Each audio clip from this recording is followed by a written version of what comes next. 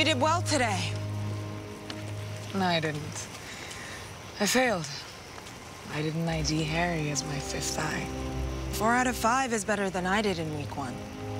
Most first weekers don't even notice they're being watched. I thought you only reserve your flattery for the other recruits. You want to know why I'm hard on you?